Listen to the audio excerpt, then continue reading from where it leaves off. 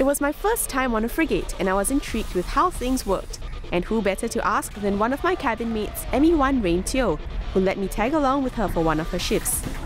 Rain is a marine systems engineer and is part of the team that keeps the frigate sailing.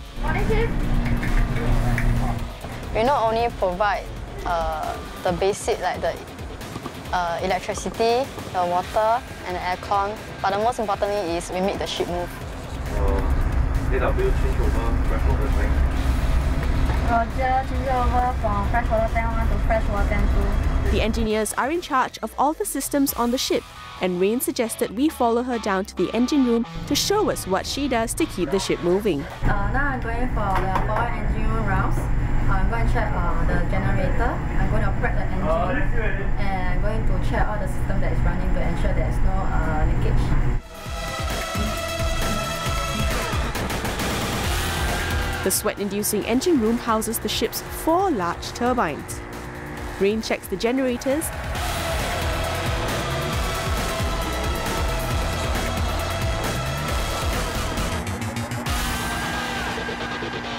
and then, at the command of the machinery control room, switches the 2 active turbines with the 2 latent ones. She may be small in size, but Rain is definitely a force to be reckoned with.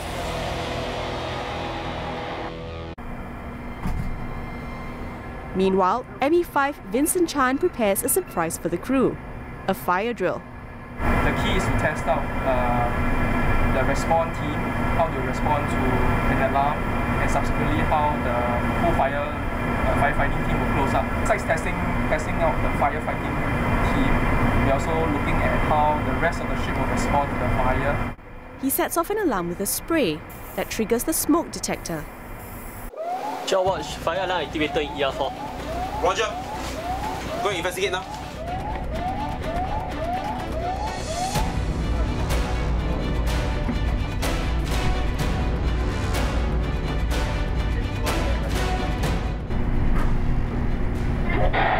Door hot, unable to proceed in. You'll be isolating compartment. Request to activate FM 200. We'll be setting up primary and secondary recovery. Roger. Exercise. Fire at ER room 4. The engineers quickly gear up for the firefighting drill and seal off the inflamed compartment as the rest of the crew evacuates.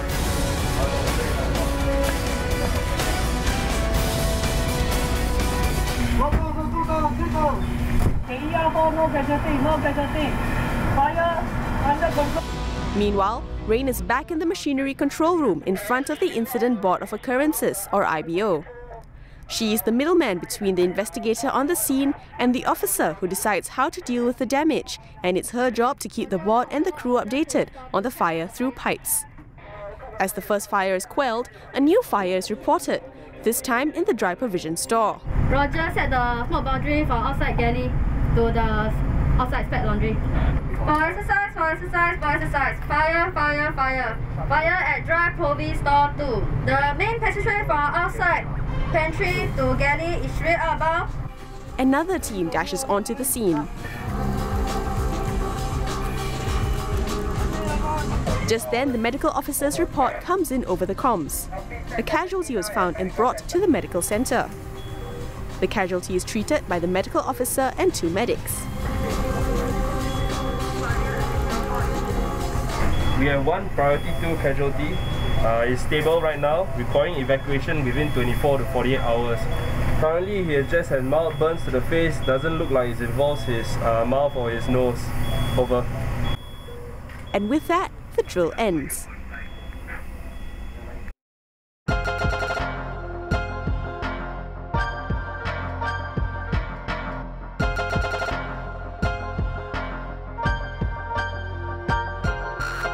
In the dark of night, Rain heads out to get a sample for her jet fuel test.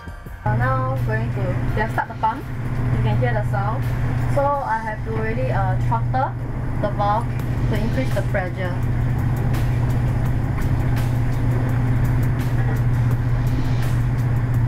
So we have to take the sample from the highest point, which from the nozzle. Because this is where it will be fitted to the halo and pump through the fuel into the halo tank. To ensure that Hello flies safely every day, I will conduct the test to ensure that the jet fuel is free of particles, there's no water contaminations, and the fuel doesn't freeze at a certain point of the weather conditions. So firstly, we'll be doing the water contamination test. So we'll be using the water detector pad, which is orange thing. Before we start the test, usually we'll swirl the fuel to check if there are any particles in the water, in the fuel.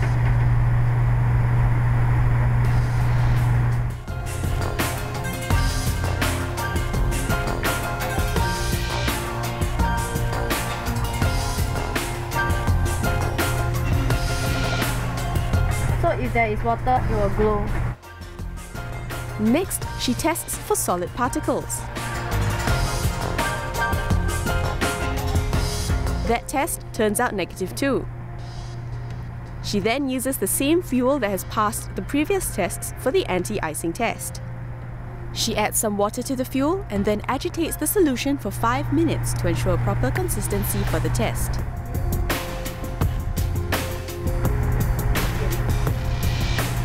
So the passing range for this is 0.1 to 0.15, and the result is now 0.12, which within the range. It's a pass.